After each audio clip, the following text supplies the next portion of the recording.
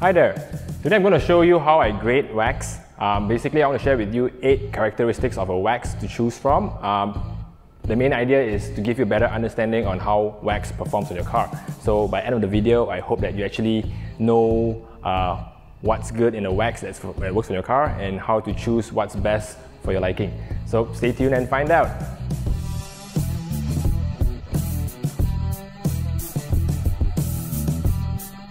Okay, the first thing to look out for in a wax is the usability. Now, wax comes in various forms. It comes in paste types. So, paste types, you just take a sponge, dab some on your sponge, and you apply. Right? Apply in a circular motion. Whether you apply in a circular motion or you apply in a motion, basically, end of the day, you just want it even. Right? So, these are paste waxes. Okay, of course, then you take a microfiber and just buff it off.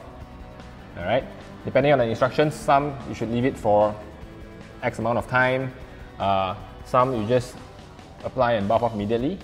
Right, that's paste wax. Some comes in the form of liquid. So in liquid, you can either use it by hand, the same way which I did with the paste, or you can also just use a DA.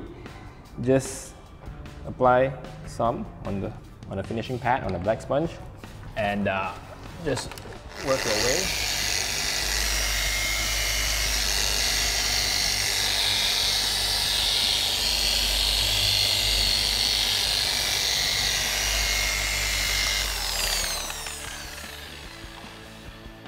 And then grab a microfiber and buff it off.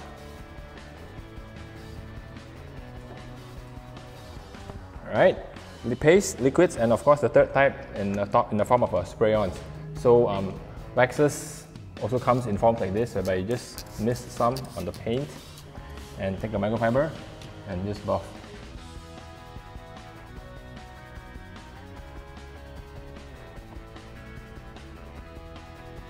So, depending on the style or preference, you feel free to choose from any of these. The second thing we want to talk about today is beading. As you can see, on the left, the water beads up into a rounder shape, while the panel on the right, the water beads up into a not so round shape.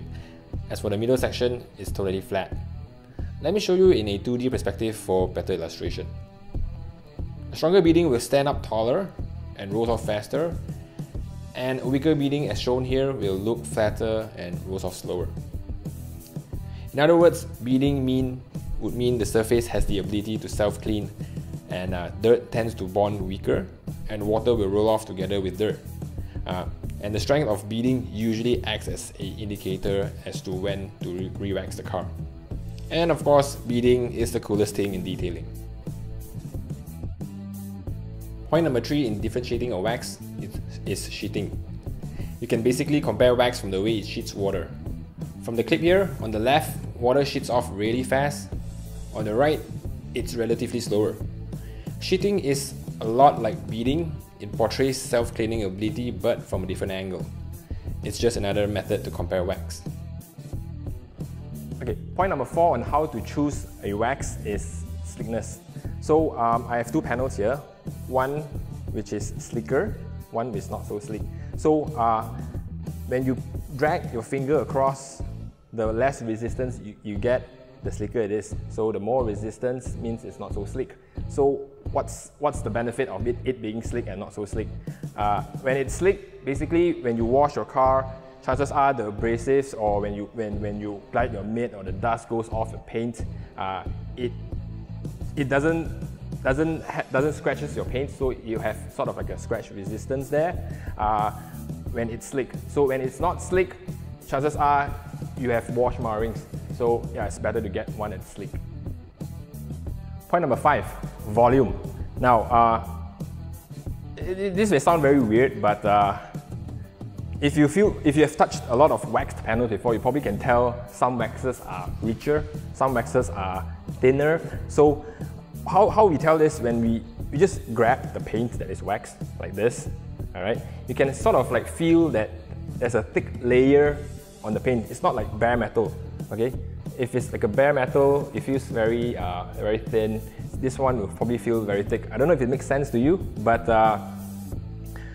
it's a feeling that makes you feel good after you wax your car. So of course you want it to be very rich and supple, and you don't want something that's very thin. So yeah, this is how I would feel it. You can give it a try and see whether it makes sense to you or not. Okay, so point number 6, we're going to talk about color depth. On this panel, on the right, I apply our liquid wax, and on this panel, I applied the paste wax, synergized. So I just want to show you the difference of looks it will give you. Some will give you a darker finish, some will give you a less dark finish or a brighter finish. But let me finish buffing off this part and I'll show you. So I'll remove the tape line, and as you can see on the left, it's a little bit warmer, it's darker, deeper if you want to call it, more color depth if you want to call it.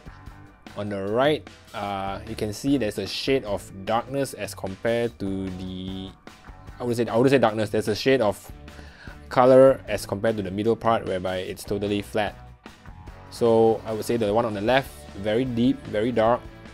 The one on the right, maybe brighter, a little bit more transparent. You can see a little bit more flakes pop up there. So different wax have different characteristics, and I just want to explain that color depth. You can compare waxes with color depth. Okay, characteristic number 7 of a wax, cleaning power. So I have a white car with me, and I want to show you different waxes. Some have better cleaning power, some have less cleaning power. So yeah, over here I have a white panel, a white car, taped in half. So I'll be using paste wax, synergized. So I'll do it like that.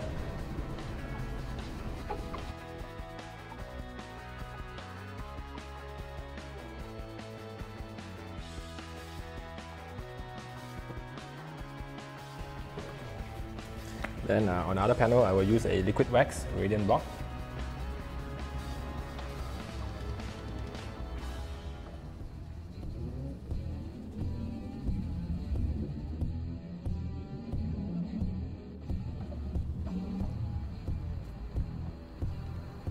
So yeah, I mean, if I do, I'm not going to buff it off. So I just want to show you that some wax actually picks up more dirt compared to some which picks up a little bit. Now, why does wax pick up dirt? Because of the cleaning powers. Because of the solvents in the wax. Therefore, it's able to pick up some form of dirt. Solvents in waxes are not meant specifically to clean. Some people actually do put more solvents in the wax, but generally solvents are carriers so that you can apply the wax smoother.